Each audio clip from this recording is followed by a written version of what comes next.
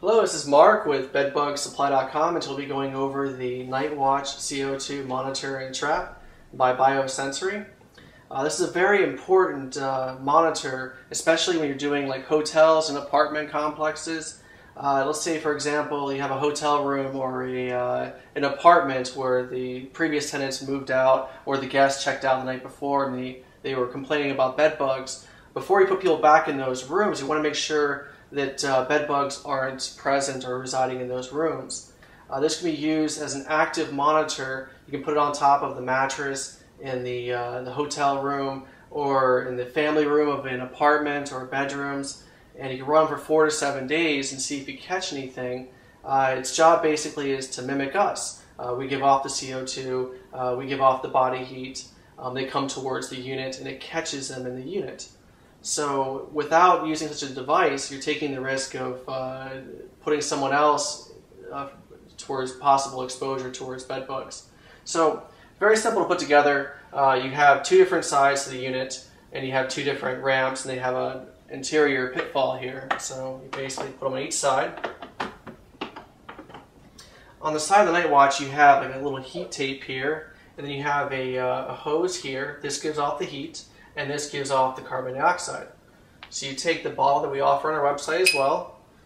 This has a carbon dioxide. Make sure it has a brass fitting and the valve stem is flush with the top of the valve. And you just screw it in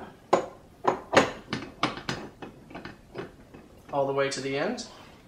And there's a top, you just put it on here. The unit runs between 10 o'clock and 6 in the morning, where bed bugs are most active. And to set the timer is very simple. You just take and hold the button here to change the hour. So right now it's 5:47. To change the hours, you hold the button for 2 seconds until it starts to change. And then you have the minutes here. You just kind of tap it until you get to the right time. So between 10 and 6 in the morning, it will automatically turn on. You can tell it's working. You're going to actually hear a pinging sound as like a hammer is hitting the valve stem of the CO2 bottle and giving off the carbon dioxide. It's working properly. You'll also hear kind of like a hissing sound as the CO2 is rushing through the bottle and into the top here. Remember, the carbon dioxide is not flammable. It's not going to hurt anyone. It's low level. It's much lower than what we give off naturally when we're breathing. So it's safe to use in rooms. So for example, a couple different ways you're going to use it is, let's say that you just treated a room with powders and sprays. And there's no one residing in the room, it's unoccupied. Again, your hotels, bedrooms, family rooms, apartment complexes, for example.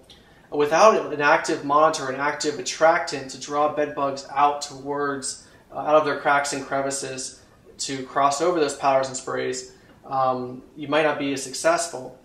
But if you use an active monitor in conjunction with your powders and sprays, you actually have something to take them out of their dormancy, to cross over the powders and sprays, come towards the unit, get stuck, as opposed to just leaving the sprays and powder and hoping that they'll become mobile with nothing in the room to attract them.